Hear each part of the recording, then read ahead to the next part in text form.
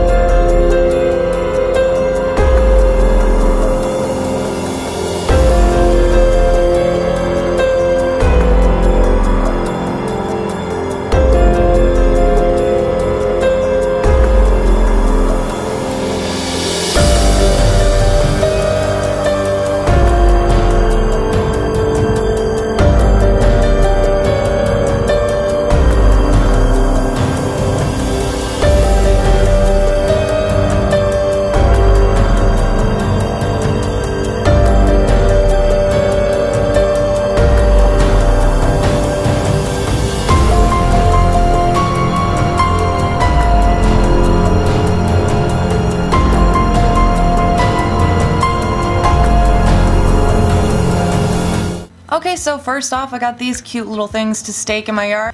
Make a nice spooky little fence around my garden. So these are awesome. I got some of these. So of course I had to get some cute little tombstones. I got a few different ones that I'm going to be putting around the yard. I mean, they're only $1. I just have to stake them down. I could probably even bend a coat hanger and use that to like stick them in the ground pretty well. So next up I got this little guy. His jaw even moves. So I figure I can just put him up on a shelf or something. Next up, I was really excited that I saw that these have come back to the Dollar Tree because I see these all the time in other stores for like $10 and up for a really pretty bottle with a nice little cork in it, and $1. I didn't have an orange one, so that had to happen. So next up, hopefully I don't end up getting a divorce over this one, but my husband is terrified of spiders, and I thought this could be fun to play a nice little practical joke on him. I'm sure he will greatly appreciate it and love finding one of these tucked under his pillow. Next up, I don't know if you can tell very well because the wrapping is like really reflecting badly, but I got some of these little glow-in-the-dark rats. I think those will be fun to play with and, you know, more fun pranks. You gotta prank people for Halloween, right? Like, that's a thing, right? Next up, I found another awesome, cute little bottle with a cork. I do tend to collect weird bottles. I don't know why, I just love them. So I got another interesting little bottle that I found. Then next up, of course, I got some fun little ghosties that I figure I can hang from my tree. These are actually These are actually pretty long, so I think those are gonna look really awesome hanging from my tree. Then of course I had to get some cute little window stickers for my daughter because she absolutely loves all things stickers, and these are just the little window decals so they won't stick permanently, so she can rearrange them every day if she wants and have a blast. Then I got a fun little glow-in-the-dark hand. I figure I would attach this by one of the tombstones so then it would look like somebody was coming back from the grave. And of course, you can't have Halloween without buying a bunch of spiderweb stuff to put around. I'm gonna cover my bushes and probably part of my porch because you can't have enough spiderwebs everywhere. Next up, I got this nice creepy little bird whose jaw also moves up and down. So that's pretty awesome. Figure this will be nice and creepy hanging out on my front porch. Or maybe I might even see if I can attach it to one of the branches of my tree. Just really give some creepy factor to my yard.